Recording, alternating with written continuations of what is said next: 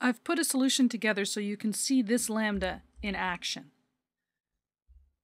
Here we declare a vector of ints, fill it with the numbers 0 through 9, just using a language for, and then I have a for each call. This is exactly the code that you saw on the PowerPoint.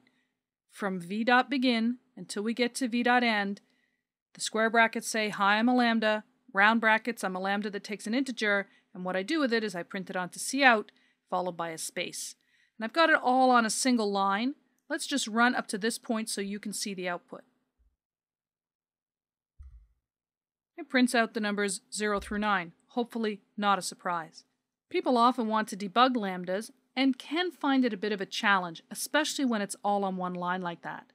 I've got the exact same lambda just written out over multiple lines, and I'm going to show you how to debug through it.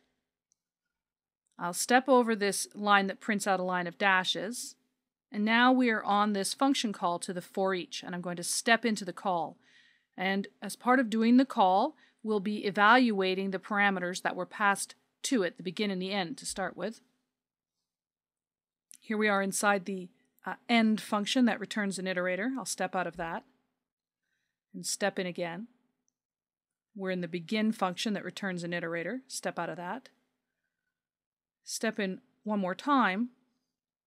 And we're actually in the for each that is going to step through the vector, processing each element in turn. So I'm going to step into this.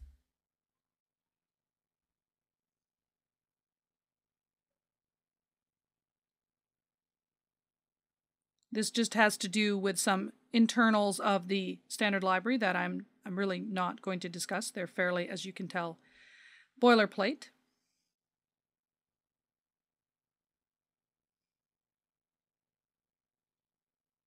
And now here we are, as the comment says, actually performing function for each element.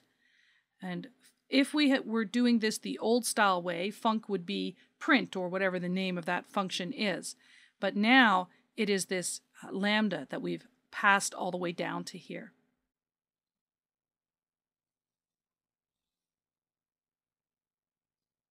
So if I just flip out, we haven't written anything yet onto the screen. Now if I step in here, you can actually see that the debugger is showing you the code of the lambda.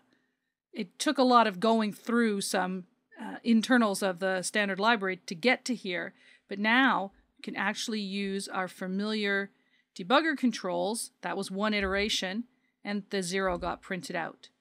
Step in again.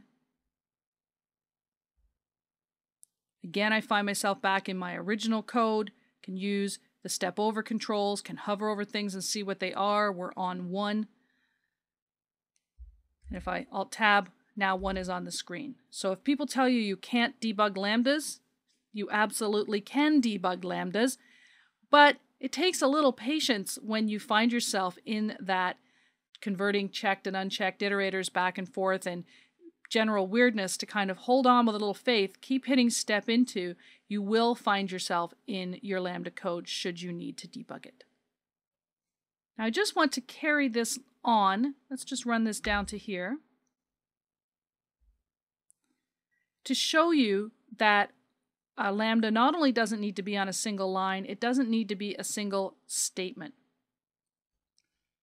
Our sort of canonical first Lambda has only one semicolon in it. But down here, I have one with multiple statements. And what it does is prints the number out, and then if that number is even, it prints out the word even, otherwise it prints out the word odd. I'm just going to run down to that and show you the output. Hopefully no one's surprised at the oddness and evenness of the numbers 0 through 9. But just to show that this lambda, which goes from here to here, has multiple lines, multiple statements. You could also debug this and watch control go in and out of the different if or else blocks according to the number we were testing. This is still pretty readable.